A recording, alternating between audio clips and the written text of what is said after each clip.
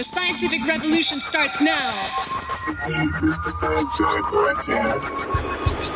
Let us see in the dark.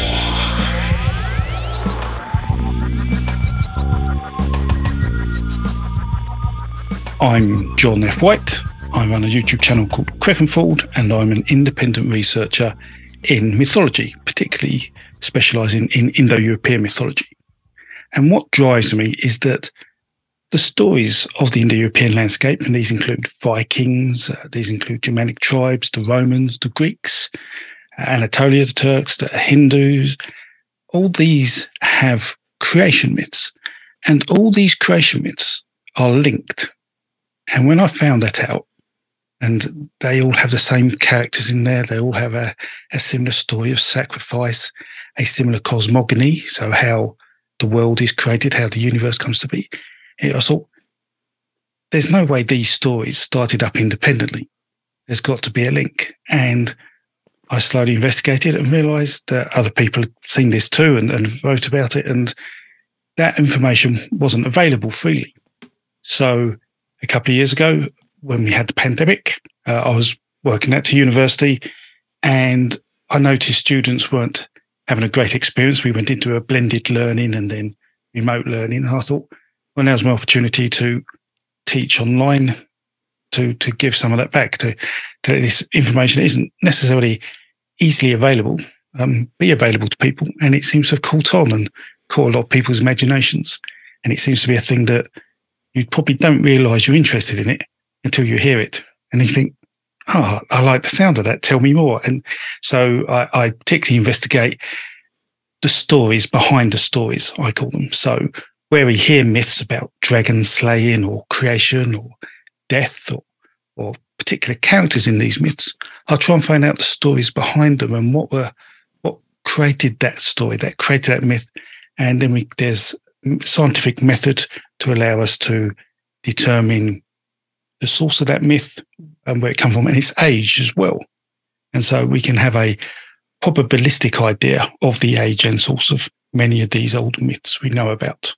And again, some of those are very surprising. And we are talking stories that are over 10, 20, 30, even 50,000 years old. And we feel quite confident that is the case. And that's a longer span of time into the past than I think most people think is possible, because if you look at the earliest seeds of civilization, that's Göbekli Tepe, and that's, 12,000 years ago, the end of the Younger Dryas. And it seems like whenever we talk to people who are within the academy, who are looking at these very, very ancient sites, there's this sense that, well, there wasn't really much before that. But if you're tracing these myths back to, 20, 30, 40,000 years ago, it suggests that there very much was something that was already foundationally human. Well, Exactly. Foundationally cultural and civilization oriented almost, right? Yeah. I guess it depends how you define a civilization, but I mean, they Culture, don't have rock buildings. tradition. Yeah. No, we don't. They're about 15,000 years old rock buildings. But yes, that's one of the things that drove me. How do people find this out? And we find there are common stories, and we can talk about many of these as we go on today. So a creation myth that's an easy one in terms, because there's lots of investigation done. So, for example, as I hinted at, the Vikings have a story where creation starts with a giant or a primordial being called Ymir, and he is killed by Odin and Odin's brothers. And with the body of Ymir, they build the world. Okay. And then we see a very similar story in Iran, in Persia, in Hindu mythology. We have Manu, and we have Yama, and we have Yima as well in Persia. And in Germania, by Tacitus, he writes about Twisco. So, and Yimo, Yama, Ymir all mean twin. Twisco means twin as well. So you've got this twin figure always being sacrificed, always being used to create the world. And we know through genetic studies that the Indo-Europeans are about 6,000 to 8,000 years old. So that's one story. And if they're all telling that, you think, oh, that must have started that long ago. Okay. But we can actually have older stories than that. So one of the most fascinating ones to me is the Ferryman of the dead. So you heard of Charon of Greek myths. So everybody looks at him. He looks a little bit like the Grim Reaper, but punts along a little boat across the River Styx. So we see stories of people dying and going to another world, all in North America, partly in South America, all across Eurasia. Now, when we start seeing stories that are spread like that for Eurasia and North America, we have a feeling, they could be older than 20,000 years old, because the only way that story is going to jump into North America is when there was a land bridge between Asia and North America, which was around the last ice age, 20,000 years ago. And what we see is that there is a tale, Oedipus, of which in Greeks, where he loses his wife to a snake bite, and he goes to hell to try and get her back. And Hades says, "Yeah, you can take her, but don't look back when you leave hell, because if you do leave the underworld, she'll remain here forever." And he just about to leave this underworld, looks back to make sure his wife's behind him, and she disappears forever. And they tell almost the same story in First Nation American tribes. Almost the same story from east to west coast. Now, is that coincidence, or is there a source there? So, as I say, I'll talk about probability quite a lot. Or is it convergence too, right? Like, if you just isolated a bunch of people who didn't have any knowledge of the past and plopped them down somewhere on Earth, would they converge on similar stories? Exactly, that's the thing. So that's a very good point. I get asked that a lot. So, for creation myth, for example, they won't come up with the same name necessarily. So we see Manu and Jimo a lot in Indo-European mythology, man and his twin, and Trito, who is the first human warrior, and that means three. So you have this 1, 2, 3 character always. But in the Ferryman myth, so you get this story about crossing the river, which is very consistent, going to this underworld. But there's a snake bite in it as well. Why are they killed by a snake all the way from across Eurasia and North America? It's always a snake bite. They always go to hell, and they always fail at bringing their wife back. What do you think is the significance of the snake? Oh, well, I could talk about significance of snakes. That's a whole different category of myth. Humans have forever been afraid of snakes. Yeah, it's inherent within our genes. And that's the reason why dragons exist. Snakes. And I can tell you about that if you want to dive straight into that. Well, let's not get too scattered. I think we should stay with the Ferryman myth until we delve to sufficient depths. So there is the emergence of the same story from culture to culture of a particular collection of events. There is the snake bite, there is the ferryman, there is the river, there is the descent. And go ahead. There's a description of the ferryman as well, who's always an old man with a long grey beard. And that's always there, which sounds pretty standard for someone you want to think of as death, but that's always there as well. And we see that from Viking myths all the way across into North America. I mean, there's some aspect of it that has to be just inherently a result of what it's like to be alive, right? So I think about this all. Shiloh and I will go into the woods, and we go to this river that's near us. And I'm struck by how similar a landscape is from place to place before humans show up on it and start to build stuff. Your restrictions are very similar. Your concerns are very similar, no matter where you are. You need water, you need food, you need a space that has shade where you can build your houses. And so on some level, it does make sense that you would start to tell similar stories from place to place, because everybody gets old. Everybody's afraid of snakes. Everybody has to cross rivers, and the sky is unpredictable to some extent and predictable to other extents, much like gods or something, right? Like we were watching these thunderstorms roll in, and it was we just had this realization that it made a lot of sense that actually a thunderclap went off like literally over our head, and we were just having a conversation. It was like, whoa! And it was, and you had this sense of, oh, I could see how you would think that was a god. Like it makes sense inherent. There's something. Is there? So part of me would say, sort of almost turn that on its head and say, that's why these myths have persisted, because they're easy to remember, because it's easy to apply them to the landscape and the environment. Mm-hmm. So it's easy to tell the story as you go, rather than have the same story pop up in, I think it was about 40 different First Nation tribes. Demystify Sci podcast is supported by viewers like you. We don't have sponsors. We do not have external interests that are paying for our daily bread. And so if you like what we do, if you'd like to see the show grow, consider coming over to patreon.com/demystifysci. You get all of the episodes that we release each week on Saturday.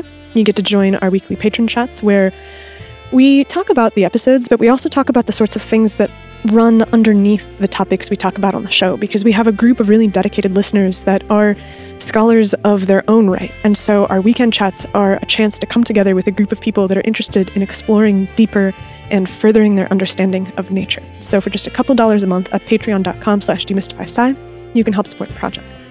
If you don't have any cash to spare, that's totally fine. You can tell your friends about the podcast because that helps us grow. You can leave a comment because that helps with the algorithm. You can subscribe to the channel. You can join our Facebook group. You can join our Discord group. So consider helping us grow in any way that you can. We found this story.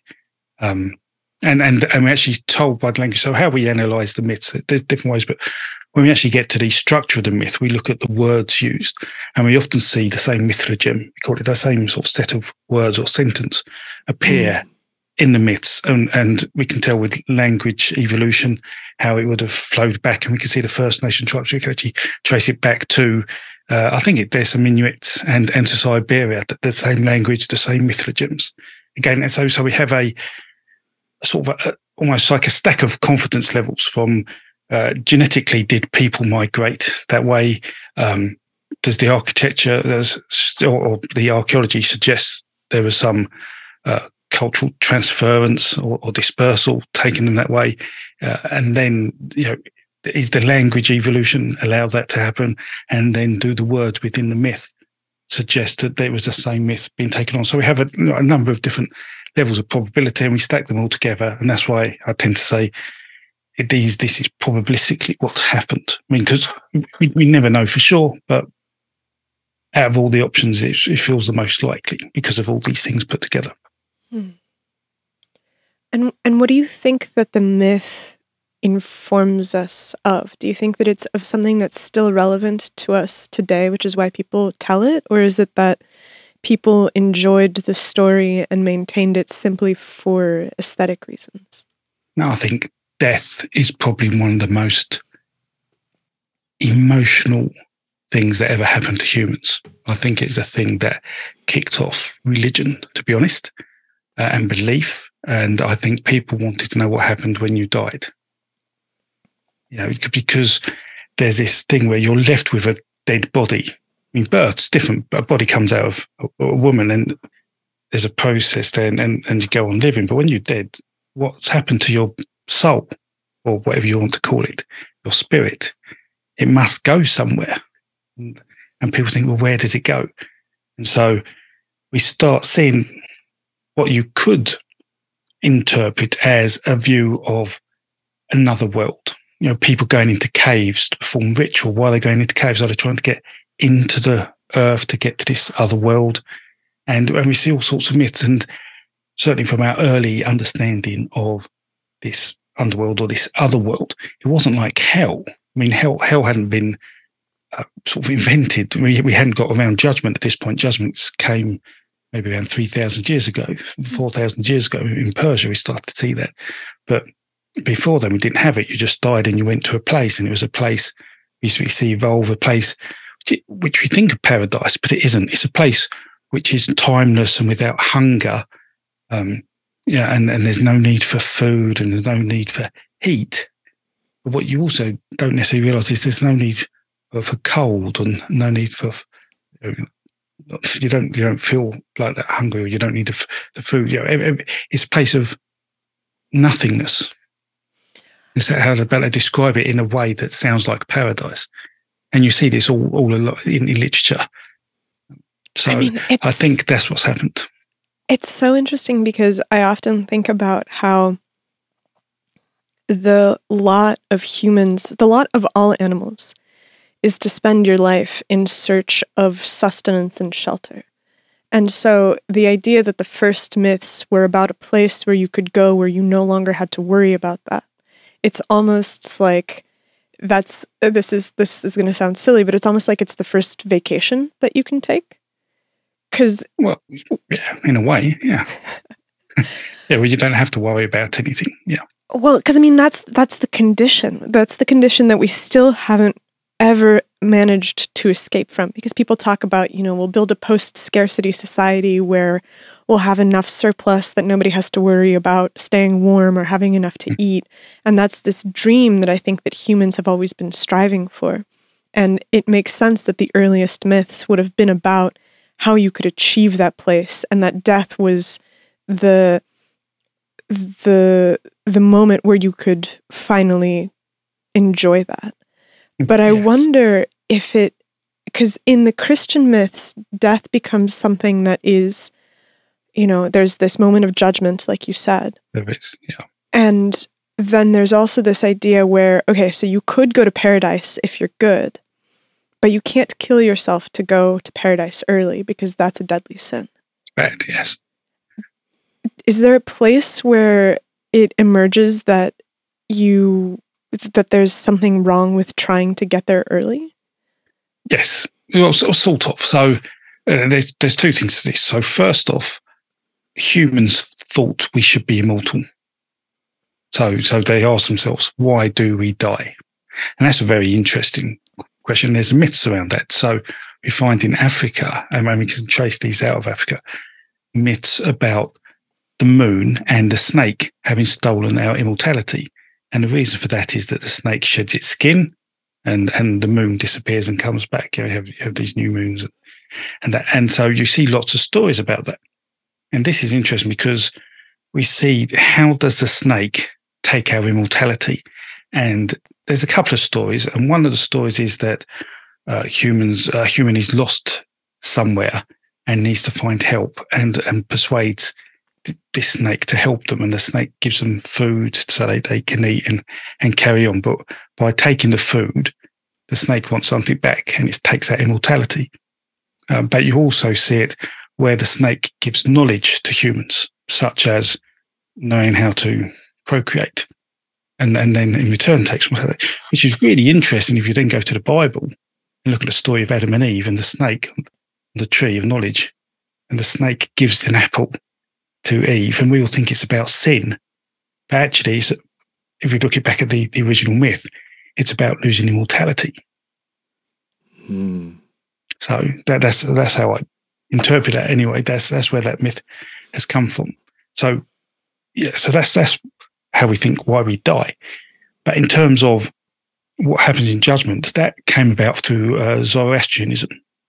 So Zoroastrian started around Iran. We saw Zoroaster, and Zoroaster was quite a clever person. And whether he was real or not, there's still a little bit of debate about that. But he had this view that the world wasn't made by a benevolent God. Because if the world was made by a benevolent God, it would be good. But there's actually as much bad as good.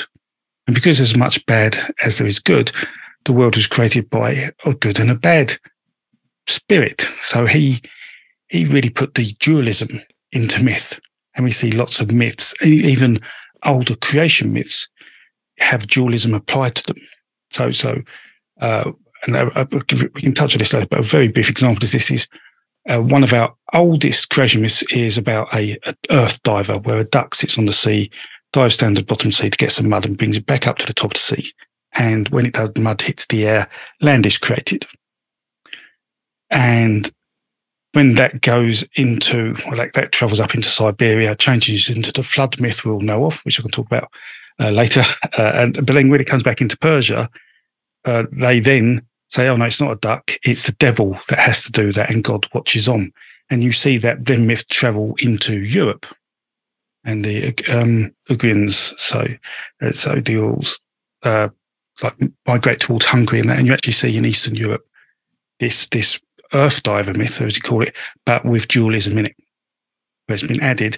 But then you also see a more well-known story is Cyrus Cyrus the Great from Persia, when he conquers the Near East.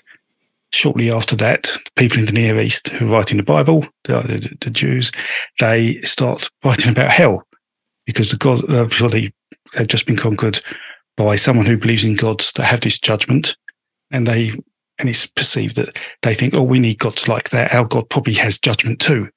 And so they take, what happens is that if you're conquered, you take the good thing from the gods of the people conquering you, to make you more powerful. And we see that. So that's how judgment starts to spread, and how, in effect, hell comes to be.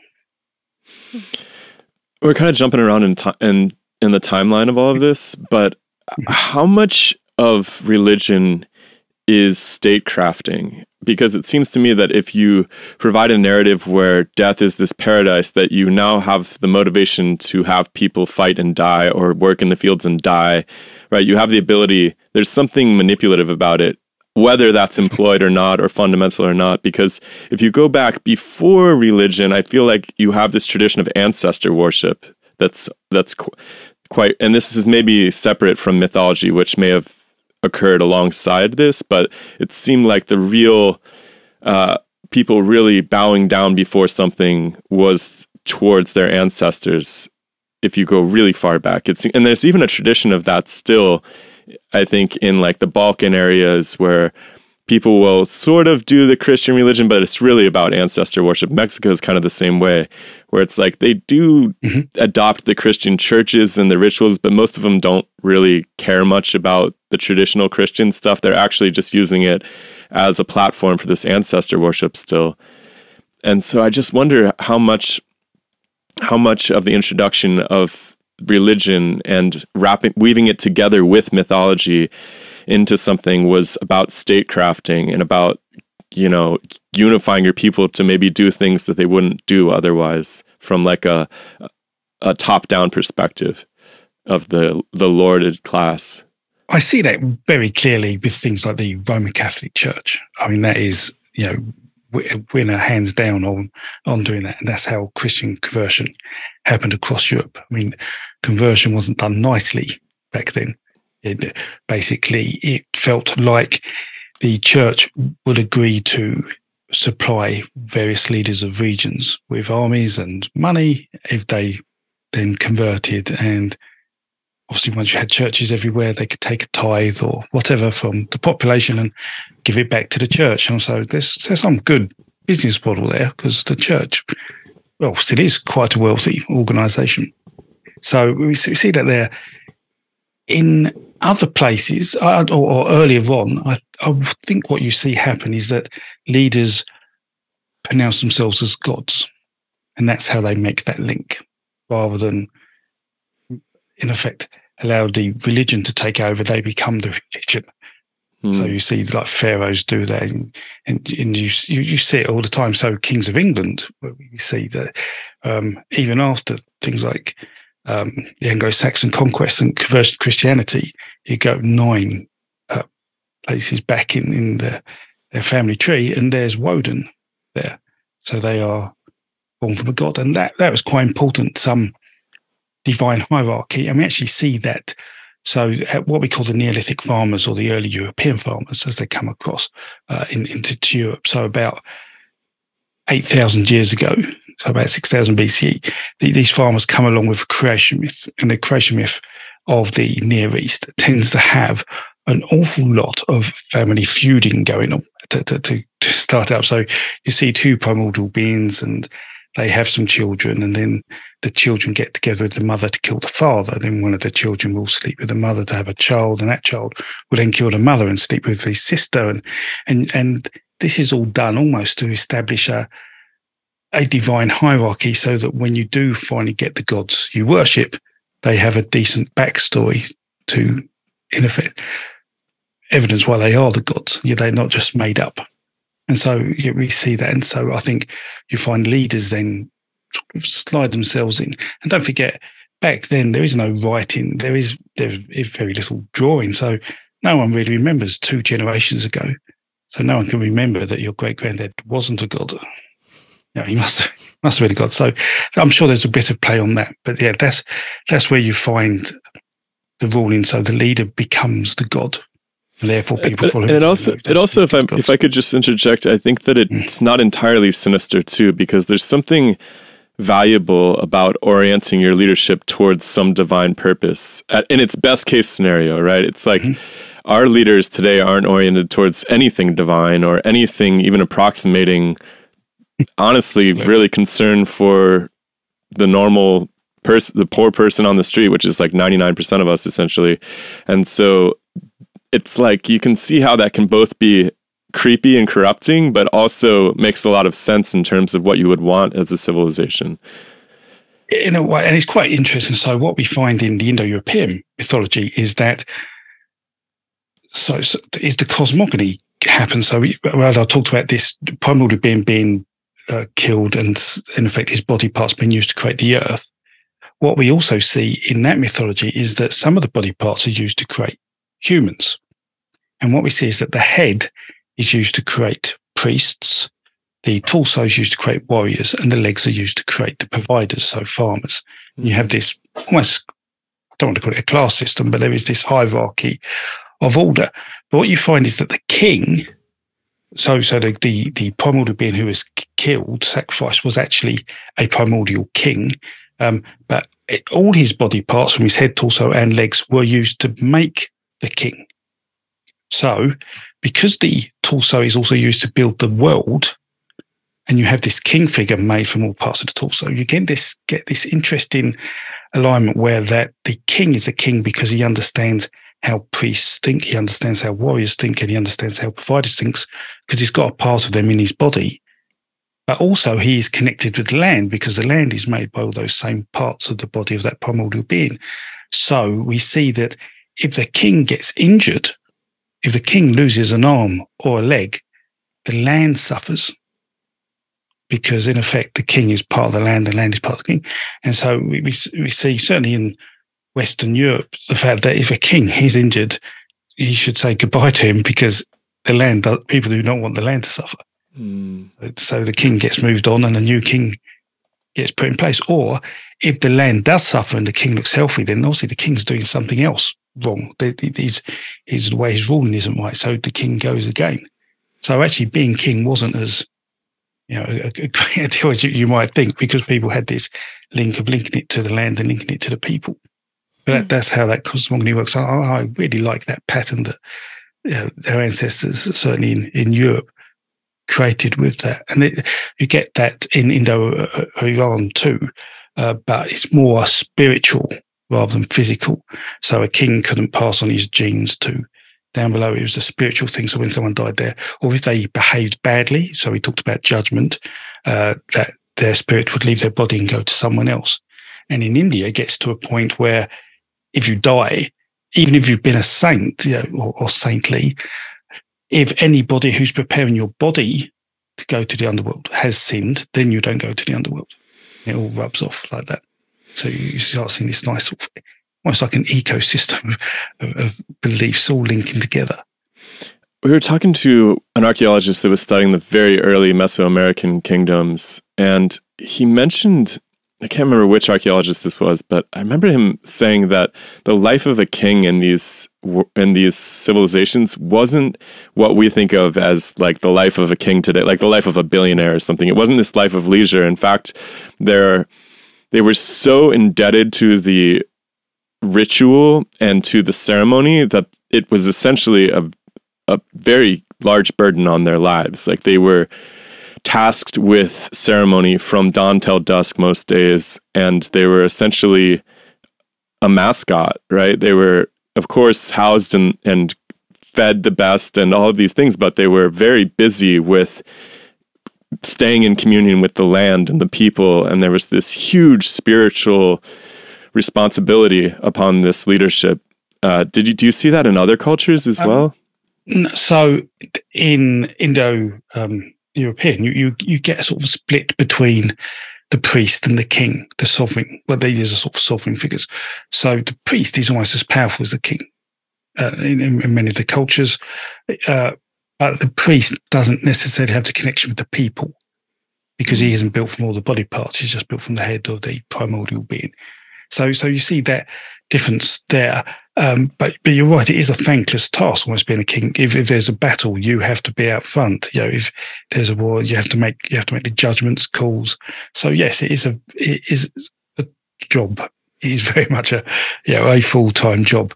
The priest figures are interesting. So when we talk about this creation myth of the Indo-Europeans and this Manu and Jimo, and Jimo is the sacrificed one would have been the king. Manu is actually the priest figure.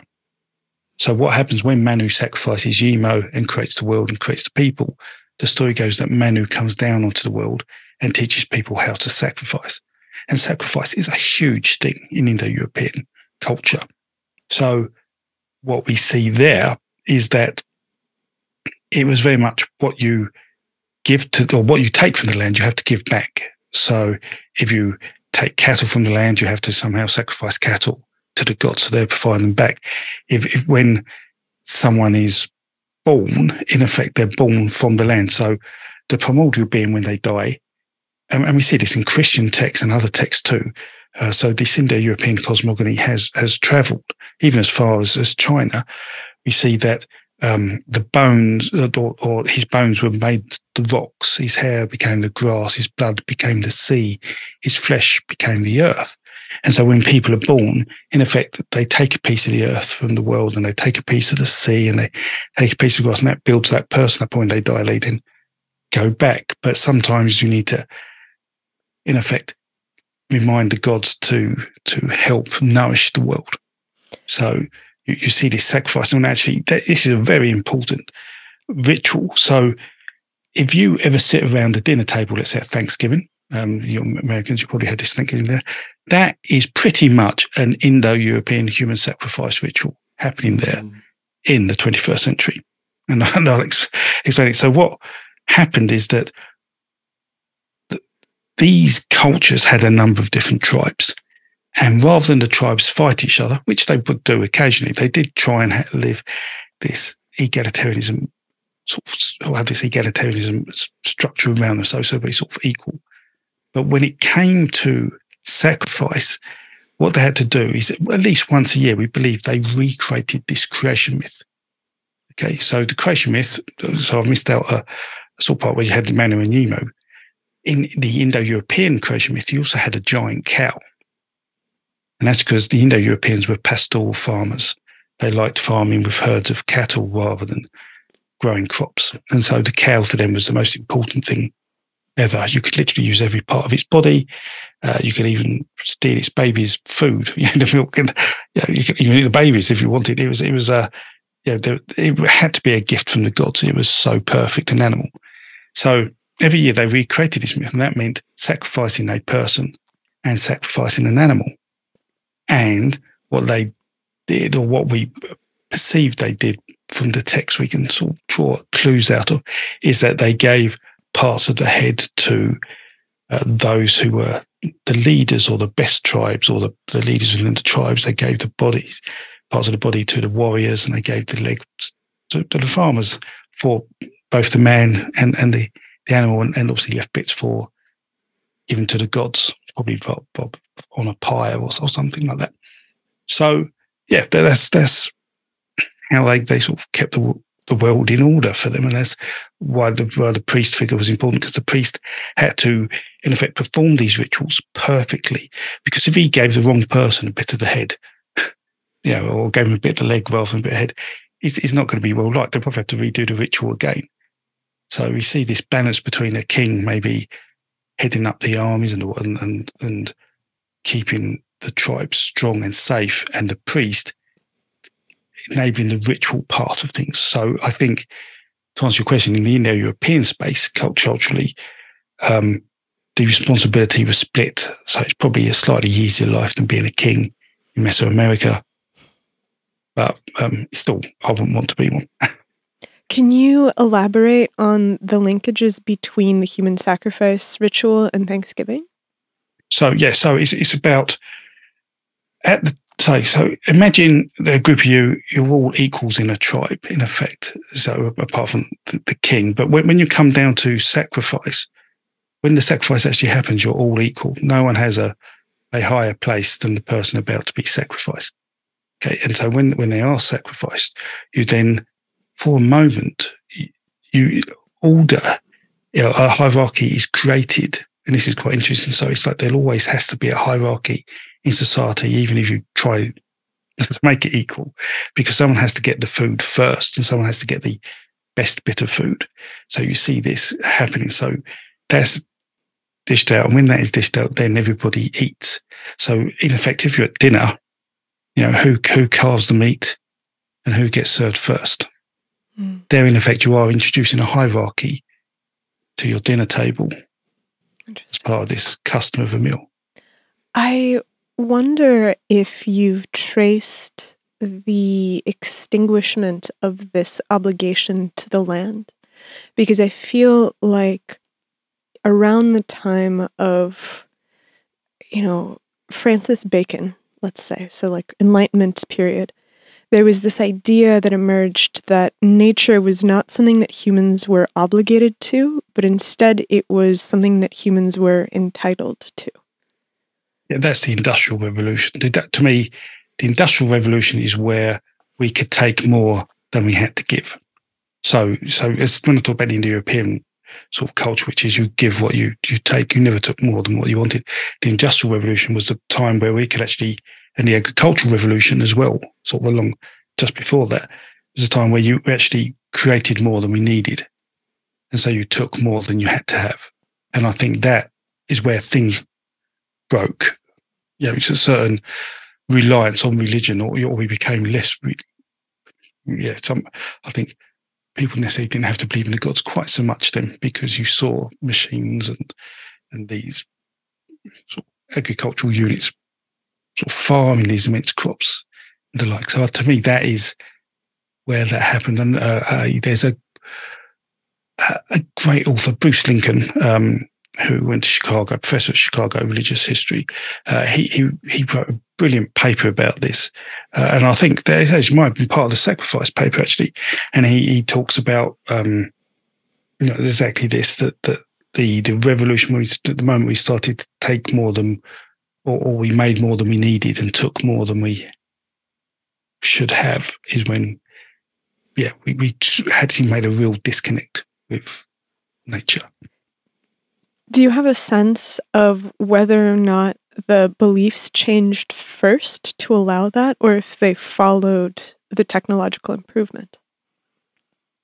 Well, that would be a personal opinion rather than I would say for a majority of people, the beliefs changed after. But you also need people who don't believe to make the change. That's what I'd say. Someone... I mean, I don't know how. I don't know the beliefs of many of the inventors. I've never really looked into it, but it would be interesting to see, when electricity, became probably, or Stevenson improving the railway, or whatever. Did they think they were breaking God's rules, the rules of Mother Nature? I don't know, but probably people around them were like, oh no, you can't do this. And they changed after. So I think it takes perhaps more liberal believers to make the change, and others will then follow. Yeah, because there's an aspect to belief in general, which is it puts a limit on what you can do and what you should do and what you're allowed to do. And so I can imagine a situation where, as you begin to shift your beliefs about what is right, that you then begin to enter into progressively more and more compromised positions when it comes to nature, because you start to believe, well, no, these old ideas of our relationship to nature were the result of some kind of primitive limitation on our technology. And so as we improve our technology, then that releases us from the obligations that we have to the old gods. But technological progress happened for, a long time. There are thousands of years that culminated in the Industrial Revolution. And I wonder if you see a shift in the myths across these different technological eras, like Stone Age, Copper Age, Bronze Age. You see it with the horse. So the Indo-Europeans are most famous not only for farming the cattle, but also they're the ones to really make use of the wheel and to ride the horse. So as soon as you can ride a horse and take a lot of things with you somewhere a long way, you have immediate advantage over any other tribe or culture near you. And so that's why the Indo-Europeans spread over such a large space so quickly. That, and they brought the plague with them, which the early European farmers never had encountered because they didn't have so much access to animals. But when the Indo-Europeans came along, they started trading with the early European farmers in Europe, and then we see those farmers, those Neolithic farmers, get the plague, and a lot of them get wiped out. And so that's how we achieved that. So what the beliefs changed? So the beliefs changed because of the horse, because the cow started to disappear, and the horse became the object that must have been given by a god. And then there are some amazing horse sacrifices. So in India, there's a particular horse sacrifice that takes a year. So the king basically chooses a pure white horse and lets the horse roam free for a year. And wherever the horse roams, the king will claim those lands. Okay, and so that may result in a number of wars or whatever. And then after the year happens, the horse takes part in a ritual behind closed doors with the king's wife, and then the horse is sacrificed. Really? Really. That's crazy. Yes. But is there any sense of how that came to be the ritual? I don't know. Perhaps one king had a particular thing going on. I don't know. And I don't know if it's anything physically happened between two living beings, because you often see about the phallus being removed. But I don't know if it's pre or post. There isn't a detailed enough description to say what's going on. But it's assumed it was more a ritual act rather than a physical act. You played out. You role played it maybe rather than actually performed it. I don't know. I mean, I expressed some credulity about this, but I do remember going down the rabbit hole now that I think about it and seeing that this copulation with animals is actually pretty common in the ancestral record. More so than you probably want to believe, yes. Well, there's actually a guy that we've been meaning to talk to who, his name's Eugene McCarthy, and he has a theory for human evolution, which is that the human lineage actually descended from a primate pig hybrid. And I haven't dug into this, but he has a load of genetic evidence, and it's just, it would dovetail no one else nicely. has seen. Okay. Okay. Well, yeah, I'm not a geneticist, so yeah, I'll sit on the fence until I hear what they say. Yes, but there's a lot of that, because at the end of the day, animals. I mean, I think, I would say, even 40,000 years ago, I don't think humans really considered themselves much different to animals. They consider, if they're sitting in the cave, maybe they have fire or whatever, and they see a herd of horses running by, they wouldn't necessarily think, consciousness-wise, we're really different to them. We're just animals taking part in life. And something changed to make that happen. And that's interesting because no one can really say exactly what it is. But what we see around that time is a burst into life of the creative arts. So at that time, that's when we first see a sculpture of an imagined object. So unless you consider jewelry or flint tools imaginary objects, but there a lion man was carved. So it's the Lion Man of Lowenminch. You may have seen pictures of it. It's about 12 inches tall. I don't know if you can see it in the corner. I've got one in the corner there. But they call it a lion man, and some people think it's a man wearing a lion's outfit, but to most it looks like a lion man hybrid. So the first thing we've ever imagined that doesn't exist, someone's carved out. Not only that, that's the first ever example we see of a humanoid figure being carved. And so that's and then shortly after that, you start seeing Venus figures being carved. When was the Lion Man, by the way? About 40,000 years ago, 35 to 40,000 years. So we start seeing Venus figures in very similar locations And then slowly that spread. But around 40,000 years ago, we also start seeing cave art, including figurative things, so animals and people. But that's in Indonesia. I think that starts happening. So it's around that sort of time humans are seeing something a bit different. Although the fact it's happening in two very different places doesn't suggest it's genetic, but perhaps that there is some genetic thing going on there. I don't know, that made us think slightly differently, or maybe just someone, I don't know, had an idea, or we just haven't found it. Perhaps they've been carving them for 50,000 years and we just haven't found another one, because it's really hard to find these things if they're made of anything other than stone. Yeah, that actually opens an interesting line of question, which is the difficulty of tracing these stories back with sufficient substance. Because like you said, that there's not a ton of writing, there's not a ton of artifacts when you start to go back. Yeah, after 6,000 years or before 6,000 years, there's nothing like that. So we have to rely, as I say, there's this, what we call phylogenetics, which is a combination of DNA, archaeology, linguistic evolution, and mythogem analysis. But I can tell you the oldest story in the world that we know of. And by that, I mean, we know parts of stories that are very old. But we actually have a very good idea of a story that starts from sort of like a once upon a time to a happy ever after, that whole thing. And I'll tell you how we know it's old. So it's called the cosmic hunt. And it involves some people chasing an animal that's called the sun in its antlers, like maybe a deer or something. And so they chase this animal over the course of a year, eventually kill it, and the sun is released. And the year starts again, and that's the cycle of the sun.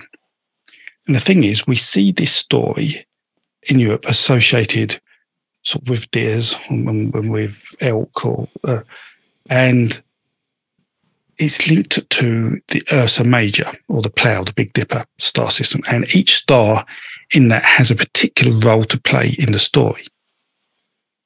Now, this story is also told elsewhere in the world. It's told in Siberia, for example, and they use exactly the same stars in exactly the same roles, such as a hunter and a person who cooks, and one person's carrying pots, and there's one star in the Big Dipper which has a minor star next to it. You can't see with the naked eye unless you really look. And that's going on somewhere. But the sun isn't caught by the antlers. It's caught in the tusks of a mammoth. And then we see the same story in North America. But this time the bear has grabbed the sun. When the bear's killed, his blood sprays across the land, and that's why all the trees go brown in autumn. The blood has poured across the land. So, and there's various versions of this story, mainly with Ursa Major, but there are some with other stars, and there are variations of this story to admit. But the main gist of the story is that come the winter time, the animal dies, or the deer dies, or no, the bear dies. But in the Siberian story, the mammoth hides in water and comes out again. Now, the animal itself is represented by Ursa Major. So what we were puzzled is, if we see this story go across North America, so I think, okay, it could be over 20,000 years old. But if it's, why are they telling about this animal dying or hiding underground when it dies? That doesn't make sense, because Ursa Major's high in the sky. Now, the scientists who looked at this used some astronomy software and went back 40,000 years. And Ursa Major in winter isn't high in the sky 40,000 years ago. It's just below the horizon. And it's like, if they're telling this story of that animal as that constellation dying and hiding either underwater or underground, then there's a really good chance this story is 40,000 years old.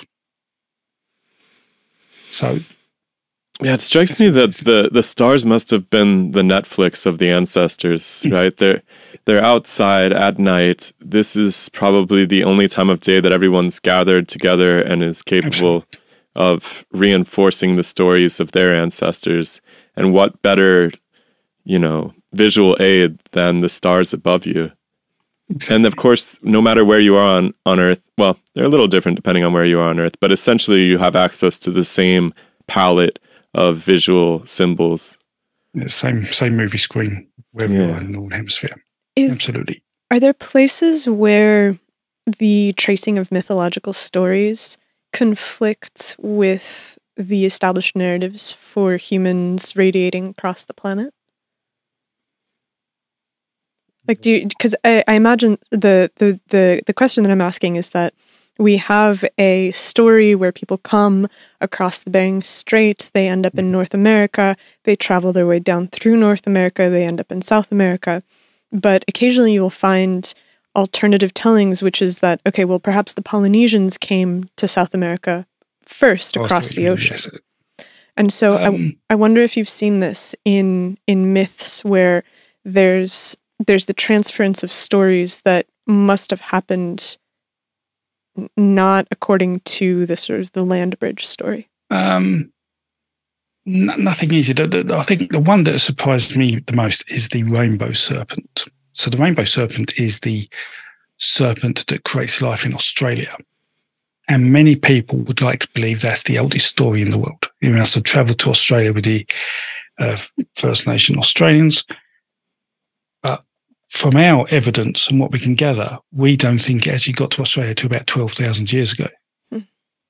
And because we sort of migrate from Indonesia down as a sort of second wave rather than an original wave of that. So that surprises me a little, but that's really about it. I mean, the only other sort of surprising thing I guess I could know is the origins of Odin or Woden, who is the god of the chief god of the Vikings. Most people know him as. So most people consider him an Indo-European god. But actually, his name, and this is through the work of Anatoly Lieberman, his name is associated with the leader of the Wild Hunt. And that's a term called Wothu in Proto-Indo-European.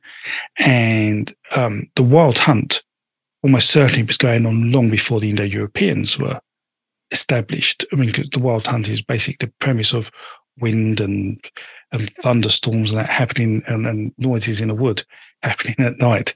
And that must have been happening as long as we were hunter-gatherers. There was this story. So it seems like people like Odin are far, far older in terms of part of their concept. I mean, Odin is much more complicated than that, has multiple layers added to him as he's travelled into Scandinavia.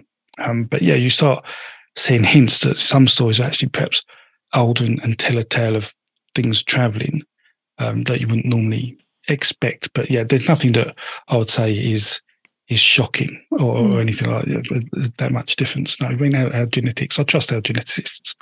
So, if they say it's migrated this time, I'm happy to take that. What's the story of the Rainbow Serpent? Well, the Rainbow Serpent comes from the dragons. So the story of dragons. And some of this, so this is work by De Hoy, because I see you noting down names. So De Hoy is the chap who did this study, and the Liquel, I think it was. So they want to know where dragons came from. And this is really interesting because you see dragons shift in evolution as cultures shift and technology shifts. So we see in the beginning that there was this snake that was so one of the earliest creation myths of the dragon is the world is barren. The snake comes out and carves rivers into the landscape and allows life to begin. And that's called the rain snake. It makes it rain and life persists. And so our view from that is that, I mean, there's cave paintings in South Africa. We see this. We've got notes of these from about 150 years ago, maybe 200 years ago, showing a snake in water and people around it having nosebleeds. And we also see a snake as more of a quadruped in water and people. So there's this weird story going on. But then we see this snake story sort of evolve through Africa and then pop out and turn up in Asia. And in Asia, the snake is still benevolent. It's still creating water, it's creating life. And there are stories in China of sort of dragons. They've turned into more dragon-type features at this point, flying dragons. And the dragons are eventually captured and stored under mountains, and they create the major rivers of China. But then what happens is we start seeing farming, having agricultural farming.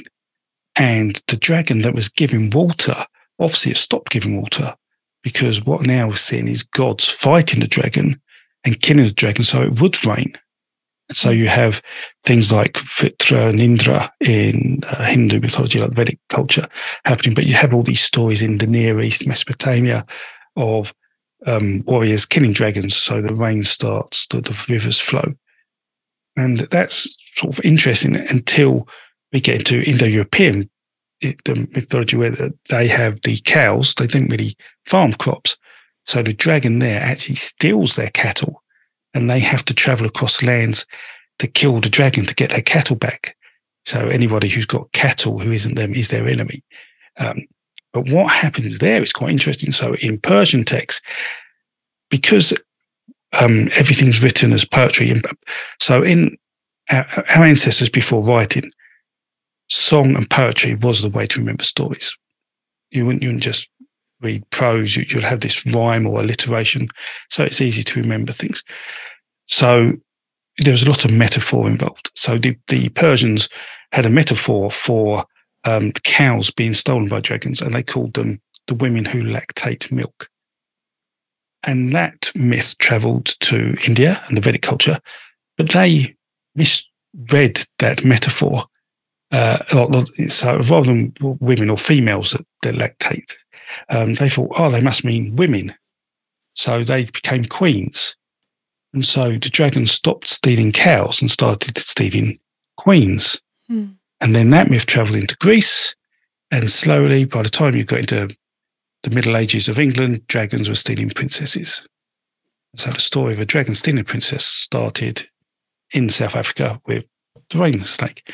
Now, what we find is that as I said, we went into Asia at some point, but then it flows down into Indonesia. But it still persists in some of its African form of a benevolent snake that gives life, and that is the Rainbow Serpent story as it hits Australia, because we then see at a similar time the story go into America. We start seeing traces of that based on, or probabilistically. I mean, it's very hard to trace that because of, in effect, the lack of evidence. But we do see occurrences of the story that gives us some acceptance because of how the snake looks, and because they're very colourful. But if you look at Mesoamerican dragons, like Chinese dragons and the Rainbow Serpent, they're colourful. Where the dragons, as they come to Indo-Europeans, they become quite dull affairs. Mm. So that's how, anyway, the Rainbow Serpent ends up in Australia. But how the dragon myth evolves and turns into princesses being kidnapped by dragons. Is the Rainbow Serpent also kidnapping queens and princesses? No, the Rainbow Serpent is on the dry land and letting it rain and letting animals come out of the rain, like out of the muddy ground, to live, and then humans eventually sprout out. And the Rainbow Serpent, I think, tells the humans, you have to look after the animals. And the humans didn't. And then the Rainbow Serpent said, okay, well, I'm going to fix everything once, but if you do that again, I'm going to wipe you off the face of the earth. Mm. So the Rainbow Serpent gets this end of days myth sort of planted in the minds. So at the beginning of this conversation, you were saying that the serpent is the first thing that humans are afraid of. Mm-hmm. And in these myths, the serpent seems rather benevolent, creating water, creating animals, creating mm-hmm. humans. And so how do you square those two together? Okay, so that's because of the association of snakes and dragons with water. Okay, so what we see, we know from human anthropology, when you look at humans have this ability to detect snakes subconsciously. So you can walk through some land, and even not looking for them, your eye will pick that up. Our eyes were designed almost to pick up snakes. And we're naturally afraid of them, and we naturally think they're bigger than they actually are because we're scared of them. And there's been a lot of psychological work done on that. And that was written in De Hoy's paper. And so we often associate snakes with water, and that's how you get the snake giving water myth. The snake's really powerful, and it's always by water, so it must have made that water. And in fact, there's actually a very interesting example it gives of two Paleolithic caves in Europe where snake skeletons have been found at the back of a cave where water comes out of.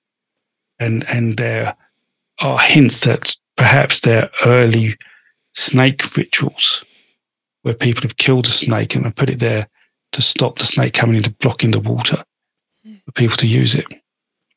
So the association of snakes with water, has been going as long as, well, we can trace back.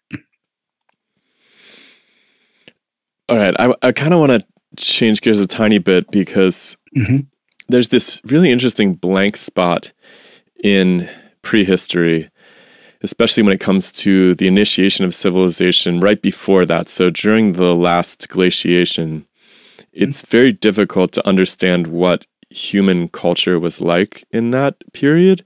And there's all of these people who have come out right now who are very popular. I think Graham Hancock's probably the favorite. So I had to bring up Graham Hancock, which is, a very controversial figure on this show, probably everywhere, because, we talk to people on the fringe, we talk to academics, and they have very different perspectives on that. Is there anything that you've gleaned in your studies of ancient mythology that points back to what the world was like during that deep prehistoric section that seems kind of blank to us before Gölbekli Tepe? What are your thoughts on that? Okay, so my first thought is that if there was an ancient civilization, let's say before the Egyptians and all this, and they hadn't worked out the wheel. So just bear that in mind for anyone who thinks there is an advanced civilization out there. If they hadn't invented the wheel, it's very unlikely that half the stuff that should have happened haven't. Why build a road if there's no wheels, for example? Putting that to one side, I guess a skeptic would say we just haven't found the wheel or something like that. Maybe yes. Well, indeed. He's a very clever man, Graham Hancock. So I've got full respect for him for how he creates, because I consider him a modern myth maker. He's very good at taking some truths and weaving a great story. And full respect for him for doing that. But also not full respect because it confuses a lot of people I'm trying to teach accurate information to. So what we do know pre-Ice Age, let's say it was very much hunter-gatherer world, so you had to work for your food, you had to travel, you had to move. And we know people were afraid of snakes. We had people who had fire. We knew people knew about floods. So the flood myth was already a thing 40,000 years ago, certainly 30,000 years ago. The flood myth was when truly established. And we had creation myths where we thought the world was coming from. And we had these myths. We knew about the sun because of the cosmic hunt and the moon. So we had probably a vague idea of lunar cycles and the seasons. And there was some access to, I won't call it farming, but we were aware of, we would follow herds of creatures around. So, for example, the myth of Polyphemus from Greece with the Cyclops and the animals, that's actually traced back to a Paleolithic story from Switzerland region. Where there's a dwarf cyclops chasing, looking after goats, and people are trying to steal goats from them. So if there's myths about people stealing goats from other people back then that probably was happening somewhere. There was probably some conflict, some going on about how to get their animals. The trouble is, obviously, not only is it before writing, but before metals. Then most of the things you're looking at are organic in their structure. And so there really just isn't much evidence we can use to say something is probabilistically happening in terms of specific things. All we just know, hunter-gatherers, they got a vague idea of the world around them. We don't know what Gölbekli Tepe was used for. We don't know what the Venus figures were used for. We don't know. The Lion Man figure I'll talk about is quite interesting because it looks like it was held a lot. So it looks like it was passed around. So it could have been some part of ritual, maybe storytelling, maybe being worshipped. But we have no idea. It wasn't a child's toy. A lot of people say, perhaps it was a child's toy. But if you ever hold a piece of bone that big, you realise you could probably knock out your sibling quite easily with that. So it probably wouldn't have been a very good toy. at all. But yeah, so there isn't really much more other than they had a basic grasp of the cycles of the earth and a basic grasp of what animals were dangerous and probably how they interacted with the world. But that's all I can tell. I certainly feel people probably far more able and intelligent than we give them credit for. I mean, I wouldn't necessarily say they were much less when you gave them an IQ test and they could read that. I don't think there'd be too much lower IQ than ourselves. I mean, because they were well aware on how to grasp seasons. Actually, there's cave paintings on paper released at the start of this year about they believe they've interpreted cave paintings to actually show that there is some proto-writing system saying that this animal and the number of dots reflects the number of moons it's pregnant for, or the amount of time till it comes back from migration periods. So humans are well and truly able to think about things. They just haven't developed the right tools and the like to advance. And that all started, say, in the Near East. When you talk about Göbekli Tepe, there's probably a few areas before that. And the thing is, we were building those before we were farming. So some people think, we were farming, so we stopped. But actually, it looks like we were creating those structures and then starting to farm. And farming didn't happen overnight as well. Farming, it was like we were farming maybe 5% of our grasses, maybe 15,000 years ago, and then 10% 13,000 years ago, and then 20% 11,000 years ago, and then 50% 9,000 years ago. So it took a while to us to work out how that happened. And we see that. So when those farmers then come into Europe, we see they arrive in Greece around 6,000 BCE, but it takes them another 1,000 years to go from Greece to Germany because they come across trees and hills. They're not used to trees and hills, on the coast of Turkey and the Near East. So it takes them a while to work out, actually, we've got to chop trees down and build log buildings and things like that. And yet then the Proto-Indo-Europeans had the same problem. You see them migrate to Europe and then stop because they don't know what to do with the landscape. It takes them 1,000 years or so, and then they can come onto the landscape. And so that's really interesting because that landscape obviously has to influence myths. We see environment and social needs influence myth a lot. So what would be quite interesting is to understand how did that European environment change the myths. And that's really hard to grasp parts of that. There's this really strange blank spot between Göbekli Tepe and, the 6,000 BC mark where you start to see other cities popping up.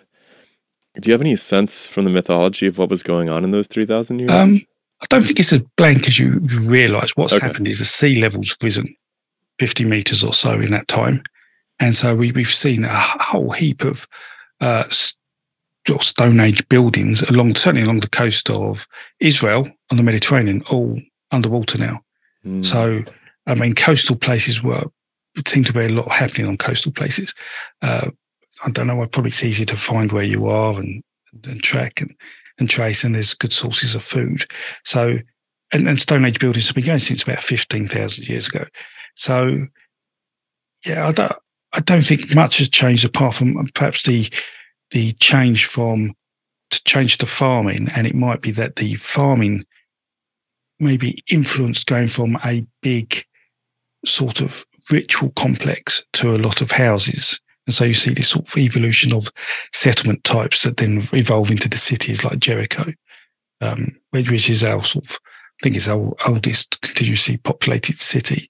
But there's some older cities on the border of Syria and Turkey, I believe, about 10,000, 11,000 years old, maybe slightly older.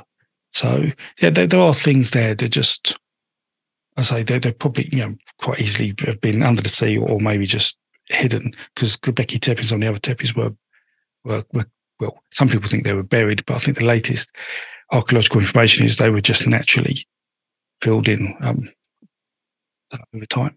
So yeah, I don't think it's quite that blank, but what is blank is there doesn't seem to be much cultural evolution that we can grasp. We see some animals on stone columns in Göbekli Tepe, and then we see things like the Mesopotamian gods in the Enuma Elish, the Epic of Gilgamesh, 6,000 years or 7,000 years later, and it's like, well, how did you go from that to that? And agriculture is the thing that happened. It's like, we need gods now. We're not hunter-gathering anymore. We need gods that are here in our city. So perhaps they have the shape of people, because you start thinking, it's people who are important now, it's not nature. So you see a personification of gods, and you see the dragon myth change into our chief god has to kill the dragon to get the water. But you also start seeing the gods. So in the Enuma Elish, which is the Sumer creation myth and Babylonian creation myth, you see Marduk kill Tiamat and uses his body to create the world. Something you then see in Indo-European mythology, a little later on. So yeah, you start. Yeah, there's that evolution, and I think all that's happened is that whoever was in Sumer or Babylon or that area on the Tigris, Euphrates, around there, that culture is the one that probably is most influential in the religions we now see today. But I say it's very hard to say. I mean, it must have been quite a rapid change, I'd imagine. Every couple of generations they were tweaking the religion, because you're having an agricultural revolution going on. I mean, things were completely changing. So I'd imagine that is what is happening. So that's why we perhaps haven't got much trace of that. And in fact, we see some evidence of that later on. So the Old Testament, for example, comes from Ugaritic texts. So there's a site which is slightly older than the Hebrew sites, which we found texts that are actually used in the Old Testament, but earlier versions when the myths are slightly changed. And so you can actually see that the Hebrews have used these older texts, and these older texts have, perhaps some of them have come from Mesopotamia, some have come from Egypt. So you are seeing a lot of transfer of culture. But as I say, we're just missing that. As you say, it seems like a gap, but there something must be around there. We just haven't found it yet. And say, but underwater is perhaps one of the best places to look. Mm-hmm. So there's no chance of finding archaeology, I'd imagine, like organic materials there. It's interesting too that you mentioned there's this stepwise progression towards treating God as a person, and which eventually terminates in this monotheism. Yeah. What do you make of that stepwise progression towards monotheism? Yeah, that's interesting. So I've got to be honest. I think the Abrahamic religion did a really good job at making a good religion that people would like, which is why it succeeded. I mean, it did change a lot. There's a huge change between the Jewish religion and Christianity. Christianity got rid of the circumcision, got rid of the need to go to church. And heaven forbid you did commit sins in your life, all you had to say is, please forgive me the day before you died, and you're going off to heaven. It's a bargain in terms of religious thought. So, they did a really good job. But what they did with their myth was quite clever. They made it canonical. So what you find is that the myths of the Near East and which travelled all the way through Cyprus with the Phoenicians and across into Europe and the Greeks, those myths could be recycled. You could see the same myth that's told in Babylon and told in Phoenicia and told by the Hittites is told in Greece, just different names. But the basic myth was the same. But people have personalised it to their culture. The Bible, because they made it canonical and this happened then and this happened then, and you can't take that and tweak it around. It has to stay as it is. And so that story stayed as it is. And they were really clever. So the very first two lines of the Bible, which are about in the beginning, God created the world. And basically you see him, he floats across the water and the deep. It says, well, those two lines are a synopsis of the Enuma Elish, which is the creation myth of the Babylonians. So what they've done is they've taken the creation myth, put in a couple of lines, and when you start telling that story back then, everybody go, well, this sounds familiar. So they hook you, and then they suddenly change the story, say, oh, and then there was God. And he said, let there be light, let there be the sun and the earth, and all these things happened, which are quite Egyptian type creation motifs, by the way. So, and that's what's happened. You see, certainly in the first few chapters of Genesis, there are Egyptian and Mesopotamian motifs coming together. So Adam's made twice, in Genesis, and creation sort of happens twice in Genesis because they're using both sets of motifs. And in terms of the staying power of the Judeo-Christian myths, is that the first time that you see this kind of canonical representation that is held in place, or are there earlier versions?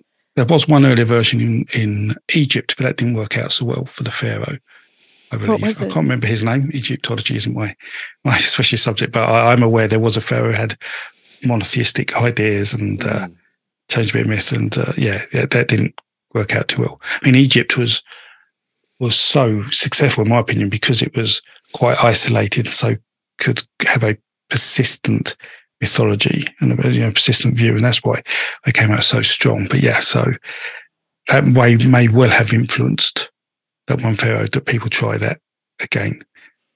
But there is stuff in or writings in the Bible which hint at polytheism. We see certainly in like the Dead Sea Scrolls and earlier scripts that God is a child of or son of another god, Elyon. And Elyon dishes out land and gives God Israel, in effect. So we actually see that happening. That's in Deuteronomy, I think. I was going to say that there's this sense from myths that I get that most of the myths are universally applicable to humans, and there's not really this differentiation between children and adults. Like the children that appear in myths are adult-like. And do you think that that's a reflection of the culture, or do you think that that is just incidental?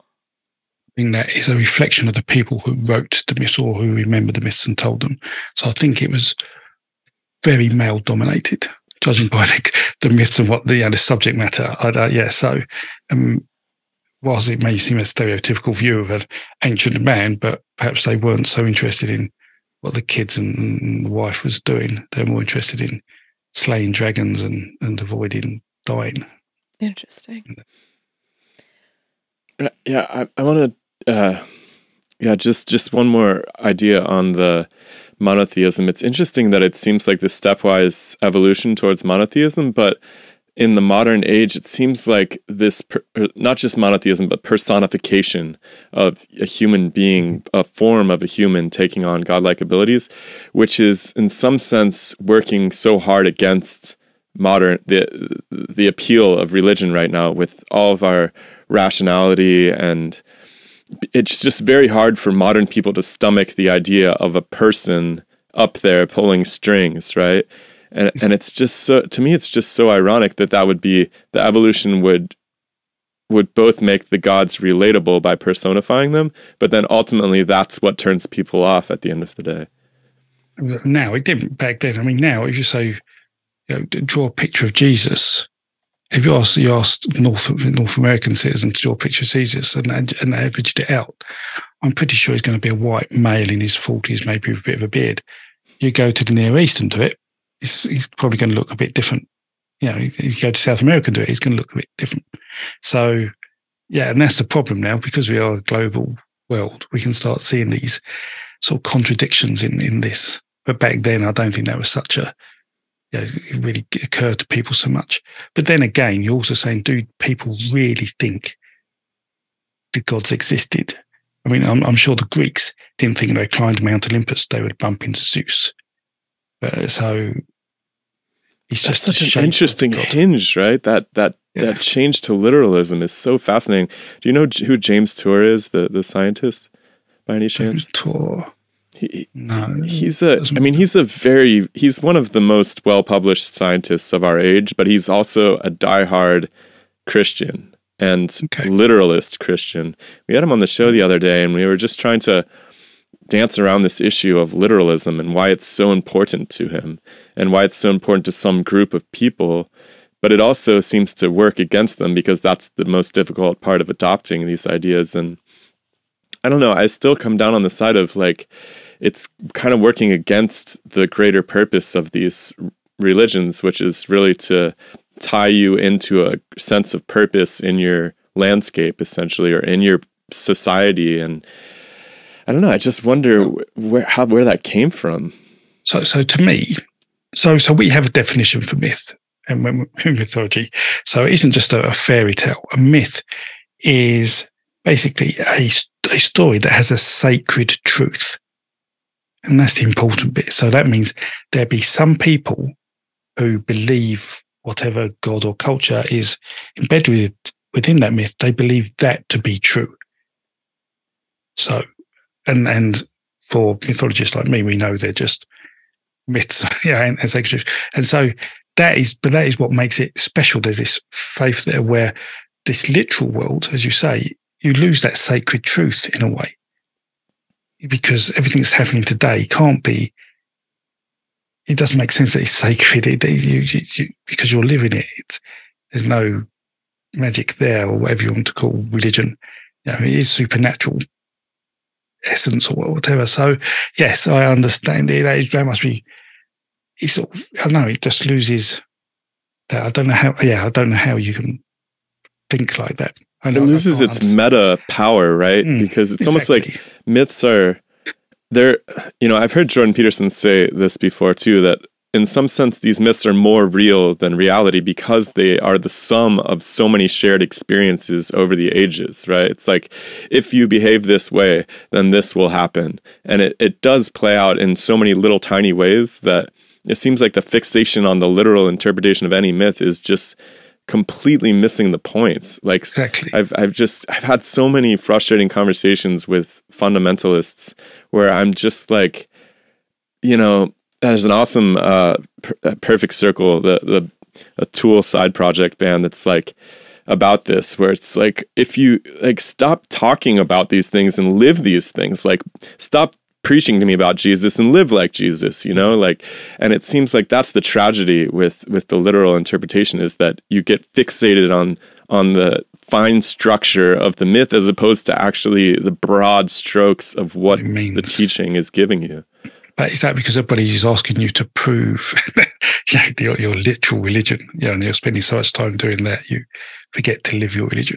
Yeah, or just proving it out by being like, well, don't you feel like you're nailed to a cross every day sometimes? That kind of thing, right? Which, there's ways of proving out the stories in a very real sense that have nothing to do with digging up artifacts of this event from the past or something. Is there a time where you can see the transition towards literalism? Because you said that in ancient Greece, there wasn't a sense that you could walk down the street and run into Zeus. And there was Mount Olympus where the gods lived, but was there the idea that you could go there and find them? Or was it always this place that was unreachable? Well, this is, I think, where some people got into trouble, certainly some of the philosophers, where they started to ask these questions. But no, I don't think many people thought Zeus would be actually physically living on top of Olympus. They may have thought he may have appeared there. Maybe if you asked him to turn up, otherwise he would be wherever he is. They certainly thought they were up high. There was a difference between us on the ground and up high, and that is reflected in biblical stories too, and that's no coincidence. I mean, the people who wrote the Gospels were taught Greek classics, how to write. The Gospels written in Greek initially, so they knew these stories, and that's possibly one of the reasons why there are similarities between some of the verses in the Iliad and the Odyssey as there are in the New Testament. But I don't think. I think the world, certainly for those, generally the world is moving away from religion. I think that's quite clear. People, however, I think civilization has grown up with religion so much that's going to be a hard habit to break. Certainly in America, because there's a reputation that America is quite fundamentalist in terms of its religious views. It's just one of your favourite toys, as Christopher Hitchens would say. Yes, certainly in Europe, it's very different. Actually, there is some movement towards some of the more traditional religions, I guess, rather than just a complete move towards atheism. And that's quite interesting, and I think that's perhaps people are looking for, more attachment with nature and and with the world rather than believing that you're worried about a God and going to heaven. They're more worried about living a good life. I mean, it seems like that's so significant, because if the gods are part of nature and they live in the trees and they live in the water and they live in the hills, you have a very different obligation to those places and to those objects than you do to gods that don't live in the worlds, that live somewhere else, which you might achieve at some point in the afterlife. Yeah, no, that's a very good point. Yeah. I haven't really thought of it like that, but yeah, that's it. I'm sure that, yeah, you have that. Yeah, and that's, well, say Christianity or some of the Abrahamic religions have been well molded to be popular, not necessarily to necessarily be good religions. And you've got to ask yourself, why is that? Is it because they want a good business model and earn money? I don't know. Well, they do earn money really well, because the Pope lives in possibly the fanciest house that I've ever seen. Exactly, in a very nice city, yeah. But exactly. And you have to think about this. I mean, I'm sure there is money involved, helps the world go round. Well, the winnowing of God from animal to man exclusively is a fascinating transition, because when God is diffuse and in the landscape, you can't possibly extract the way that colonialism did or the way that capitalism does, because you are committing a venial sin against the world itself. And so it feels like it is this maybe that's why I'm so skeptical of it, right? Because literalism suggests that God lives only in the human, and it's the abandonment of animism and of the respect to animals that humans in these older structures appeared to have. And so it almost seems reasonable for there to be a reawakening of these nature-centered religions, because that's the only way that we can possibly make it through the era that we're living in, which is to say, well, hold on a second. There's no animals. There's just us. And that's not a world that we necessarily want to live in, because it's so hollow. Like, I think all the time about what it must have been like to be able to go out into the woods or to live in the woods and to see the way that animals lived on the landscape, and then to be able to take these deep lessons from nature and then to translate them onto ourselves. But when you live in this vacuum where you look around and the only thing that you ever see is humans or animals that you have domesticated, which then depend on you, it fundamentally changes the way that you think. Yeah, like, I wonder if there's a cyclicity to this, like if we'll make a full circle and go and return to it. Because, like, one of the things, Michael Hudson, the economist we just had on the show, we're releasing the second part of that conversation this week.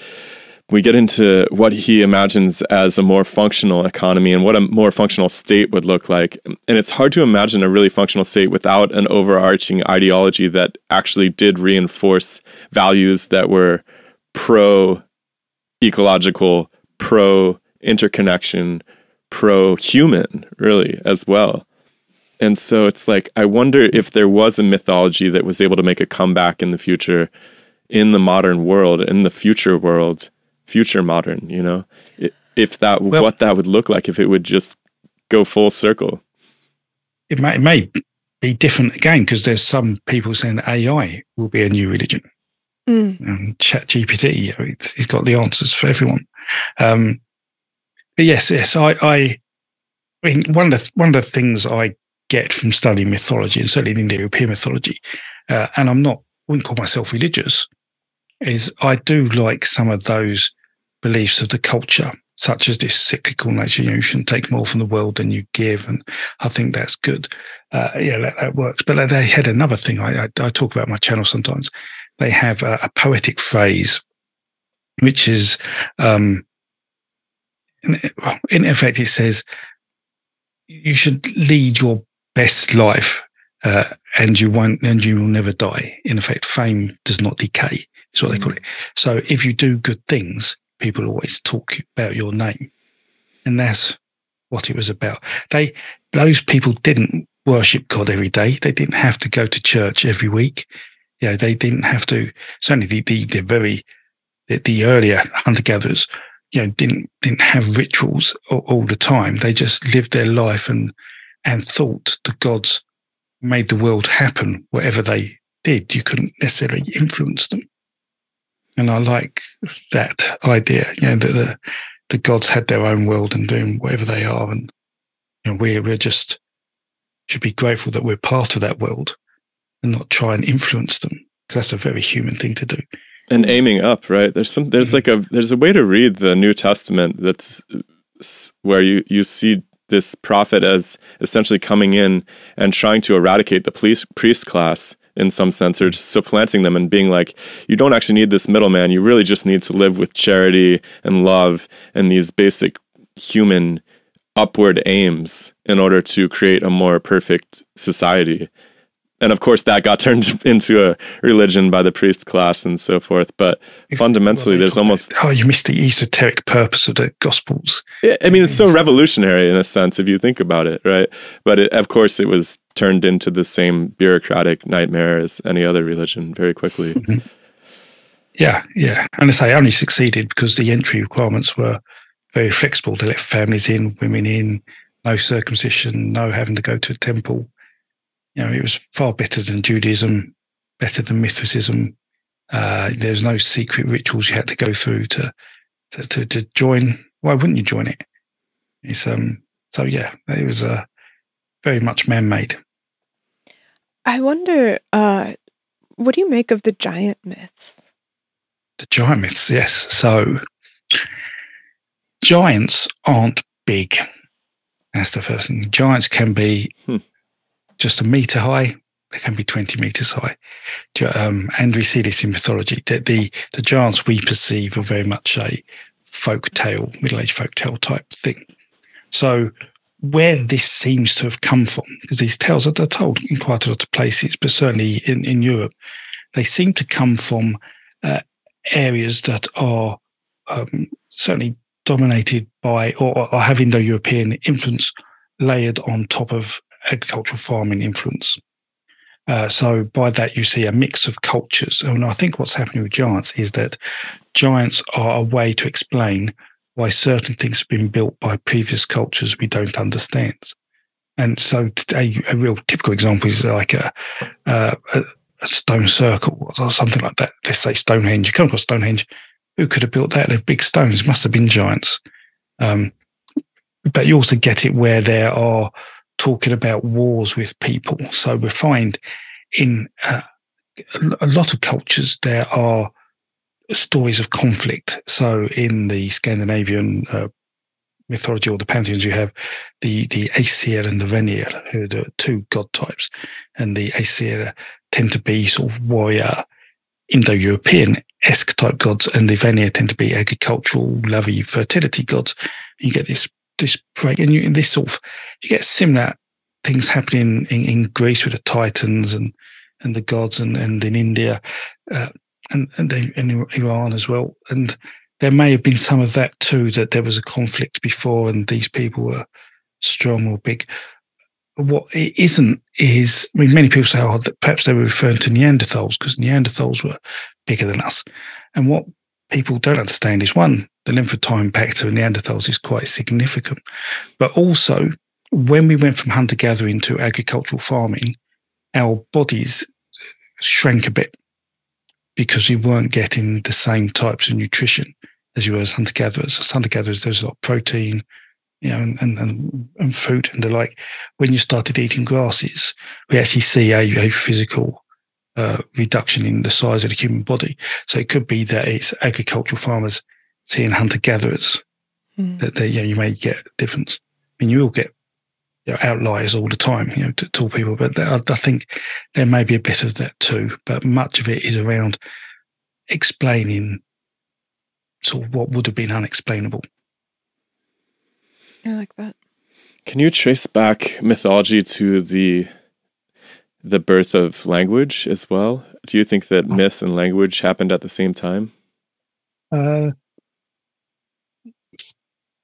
That's hard to say because no one knows when language started. There has been work done to try and find out oldest words. And the result of that study was the things like yes, me, you, I are the oldest words, but also fire. Oh, no, it wasn't fire. It was worm and ash. Those two words were amongst the eldest. And worm's interesting because worm, in effect, meant dragon or serpent. So, and ash means there's fire going on. And we know fire was being used a lot. So it's hard to know. I mean, certainly there's a finding recently about Herman Nadali having perhaps a burial ritual in Africa, 350,000 years old. If there is a ritual burial going on which requires multiple people, then they must have been communicating somehow. And so my view on burial rituals is that if you're deliberately digging a pit and you're deliberately positioning a body in the pit, then chances are there's a ritual going on. And if you put a grave good in the pit, I'm very much certain you're thinking something's happening to this body once you've buried it. So, and if that's happening, if you've only got a myth going on in your head and you can't talk about it, is it a myth? What does it? And is that the difference in a myth and religion, where you need more of a communal aspect for everybody to think the same thing? So perhaps myths may have been going on for our earliest burial rituals, but religion perhaps didn't start happening until we were able to talk more effectively and share that ritual behavior with people. Yeah, so I almost think burials. Sorry, I almost think about there being two births of humanity, right? There's the anatomically modern human, which can be traced back, but then it seems to me like the fundamental thing about being a human is that we can speak. We're able to wield sounds in this incredibly symbolic way, and it's even if we're not speaking, it's going on in our heads, like you said. This is the way that we come up with new ideas, is we arrange ideas using symbolic speech, essentially. Exactly. And it's almost like, I wonder if some of these very early creation myths, and I often think about the Adam and Eve story this way, if it isn't pointing to this event where humans learned how to command the word for the first time. Because it seems to me like the most primitive and powerful technology that we still have in place today that allows us to do everything we can do is this ability to just shape sounds into symbolic, into symbols that are easily transmitted. Yeah. Yes. So that's, that is interesting. I'm just trying to think of it as any way. So we can't, because we can never know when we started talking. But I mean, it is said that, and I agree, that to be human is to be able to tell stories. Telling stories is what makes us human. I totally agree that would have changed everything. So Dahoy, who I talked about earlier, who studied the dragon ritual, and I was remembering Witz, actually no, it's Witzel, Michael Witzel, who's Harvard. He talked about the creation myth, and he talks about sort of how early this could be. And so some of the creation myths we got involve, say, this earth diver where mud comes to the top of the sea, and as the mud hits the top of the sea, land is created. And then often a tree shoots out of the land, and humans come from the underground out of the tree and populate the world. And this is a time before there are no gods at this point in time. You know, humans haven't thought about gods. And he believes that story goes back possibly even 130, 140,000 years. Whoa. So if that story, which has some complexity in it, goes back that far, then that's probably as early as we can go. Now, Dahoy was saying he may be able to go back and maybe try and pick up stories from Neanderthals or an earlier human species. I don't know if he can. He's cleverer than I by a long How does he establish those dates? How do you just peg a number on something like that? Well, I think it's to do with evolutionary language and the stories. So if a story changes, you know, some time must have gone on for it to change, and it depends how it's changed. If the mythogems are the same, but the whole sort of packaging of the story is different, then there's a longer period of time gone on between the two than if the package of the story is very similar and the mythogems are similar. So it may be that in a particular area he's seen such differentiation, he can then make an estimate on it. As I say, it's all probabilistic. Yeah, I mean, I think, we normally put slap a 70,000 year figure on it. But any story that comes from Africa, we tend to say 70,000 years. But the fact is, the story didn't start as they were jumping across the peninsula into what is now Saudi Arabia in the Middle East. Chances are they were telling the story for at least 5,000 years before that, maybe 10,000 years, so maybe even 30,000, 40. We just don't know, and that is one of the real problems I have, because I get so many people saying, "Oh, Africa has the oldest stories, Africa has the oldest religion, Africa has the oldest art," but there's just no evidence of it. Not that it wasn't there; I'm sure it could have been, but as an academic, I can't say definitely, because there's nothing I can show you that says that, and that is really frustrating. So it isn't that I don't like not talking about Africa, it's just there isn't much I can talk about. I mean, it's only sort of in the last 6,000 years you can start getting sort of more decent evidence about what's going on there. So yeah, it is a challenge to say how far back we go. Well, I have this feeling that the emergence of myth in the record is distinct from the emergence of myth in the mind. And I've told this story before on the podcast, but we were in the woods once, and there was an airplane that passed overhead, and then a bunch of baby coyotes started howling at it. And obviously it's, you can map it as being just a misunderstanding of what is happening, and they're reacting to the sound. But there's also this other part of me that's like, well, if we evolve from animals are conscious of the world around them, and they're reacting to things, and they're seeing them. And it seems like these cultural understandings of large events must predate any ability to speak about them, or write about them. And if that is the case, then the roots must go back to animals. But because we have no way of codifying language in animals, some people even think that animals aren't conscious. Like, we come across this on the podcast all the time. Somebody will be like, I think my cat might be conscious. And it's like, well, that's a stunning statement. And so there must be something that reaches deeper, that is emergent from nature, that then humans codify in the way that we recognize. And so any study of what is the origin of myth is really the study of the origin of language and record keeping and continuous archaeological record, rather than the study of true origin. I think that might be what you're encountering when people say that these myths come from Africa, and it's like, well, maybe. But the only thing that we can look at is the texts or the artifacts. Exactly. I mean, there's no record done. I mean, we're quite lucky. As bad as colonization was, there were some scientists who were part of these parties and taking notes, and we rely on those. So we rely on 300-year-old stories written down by people who first came across the First Nation Americans, for example, and write down their stories. And we've got a whole plethora of those that we can use before they were polluted by modern Western thoughts and ideas, or by Christian conversion, which affects a lot of stories.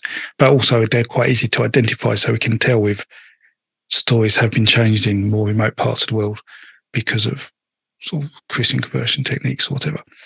But yeah, I mean, Africa is a challenge. But the point you raise is quite interesting in the sense that, behaviorally, for example, chimpanzees would be scared of snakes. And we talked about the snake myth. The primates, all mammals, in fact, all mammals are scared of snakes. That is inherent within our brain. So are we saying that the snake myth started as soon as an individual animal realized to be scared of a snake? So there's a really incredible video of chimpanzees in an enclosure, and there's a fake snake inside of the enclosure, and the chimp who first finds the snake freaks out, then realizes that the snake isn't real, and then picks it up and starts scaring the other chimps with it. Wow. And I'm like, you can say that it's an artifact of the fact that they're inside of an enclosure, but I'm like, there has to be something that we are missing because of our lack of interaction with animals, and because all of our anthropological and scientific body of work comes in the aftermath of the Industrial Revolution and the Enlightenment. What we have is a story with missing pieces, because it's so hard to study animals in the wild. And so few people are willing to devote their lives to it to actually understand what's happening, where I feel like a truer and more complete story of the emergence of human consciousness and myth making has to start somewhere earlier. Because if a chimp can scare other chimps with a snake, what is a myth except for a tool to scare others into the proper behavior? Exactly. I mean, and chimps have emotion. We see chimps mourning the death of one of their party. We see chimps take part in ritual behavior. Chimps use tools. So, yeah, there's something going on in their heads. And if they're all thinking the same thing and reacting to sounds, is that a myth? Yeah. It's a proto myth. Like there's proto myth, yes. Right. And so I don't know. I think that there's a wealth of stuff there that just is beyond our ability to really study it using the tools of science. I've got my eyes on the whales. I'm really, really interested because they know that the whales have these very complex songs that change, and they have dialects and they change from season to season, but they keep parts of the past, and it really has that flavor of mythology to it. And I mean, it could be a complete coincidence, right? Of course, this is one of the most terrible parts of the scientific method, is that you can only use the pieces of evidence that are on the table to tell the story, right? And you can kind of slot in hypotheses to fill the gaps, but the more that your story is built on hypotheses, the less interesting it is. Probabilistic thing. Yeah, exactly. And the whales are interesting though, because I'm pretty sure in the 1800s and the whales, certainly North Atlantic, behaved differently when they realised whaling ships were around. They migrated differently or bounced up differently. I'm sure there's some stories around that, and that's quite interesting. How do they know that, and how do they communicate with each other to act in exactly the same way? Mm-hmm. Or do they just follow one person? And that's what you're saying. The evidence isn't clear.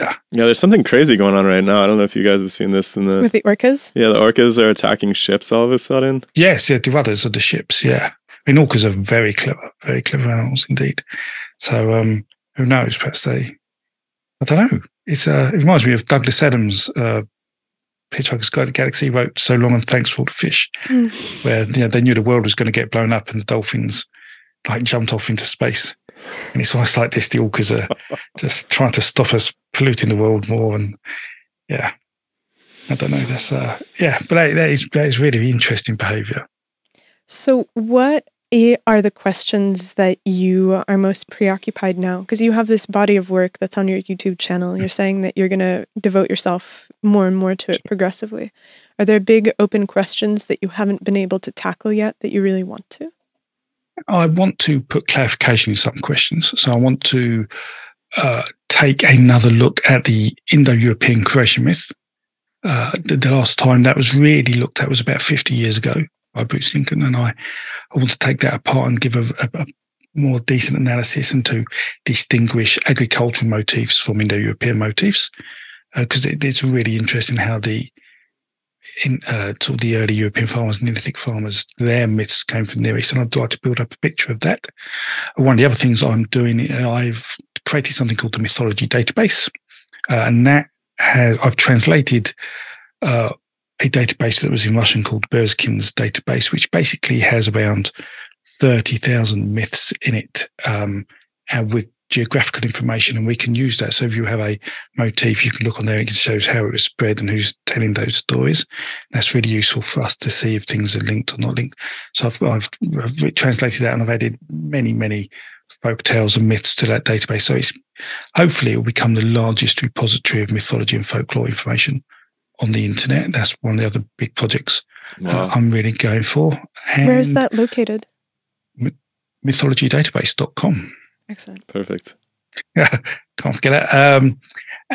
And then I just want to write a couple more books on Indo-European culture so people sort of understand the religion a bit more, because I see people trying to practice traditional religions. You see modern versions, it's like Asatru, they call it, so sort of Scandinavian Viking type stuff, but I want to be more generic and just try to communicate what the culture is like, because we've lost how the rituals were performed, how the beliefs were. But if I can give people better information on what was going on, they may be able to better inform their rituals, be more like those traditional religions.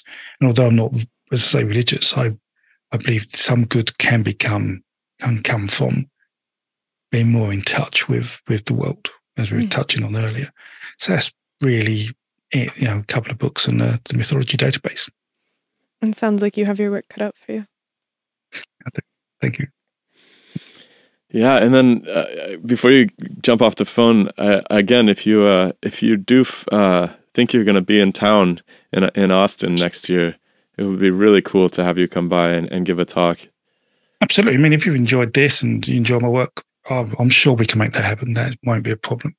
It'd be fantastic. So, if I'm in America, it's no problem hopping down to Austin. That would be excellent. Okay, so April 6th, we'll see you then. Do I just email you on the email address I've got for you guys? Yeah. We'll be in touch for sure. And then, okay. Yeah. I think that it's really valuable work that you do because, like you said, the ability to be in touch with something that is larger than ourselves, I think, is the mark of a healthy spirit. Because if you live in a position where all that you have is this plane, then I think that there's a yearning that never gets answered. And people become progressively more rational and they become isolated from the emotional context of all of these stories. Exactly. And so finding ways to reignite that, I think, is really valuable for the world. So thank you. Oh, thank you. And thank you for wanting to talk to me. It's appreciated. It's been really fun. I hope to do it again. I hope we can catch up again. Yeah, well, I'm pretty flexible. So if you ever want a little piece for your Patreon or whatever, just ask, and I'm happy to tell a story or dive into a particular kind of myth if you want. It's no problem. Thanks, Fantastic. John. Thank you so much. All right, have a great rest of your day. We'll be in touch. Yeah, you take care. All right, see you. Thank you. Bye.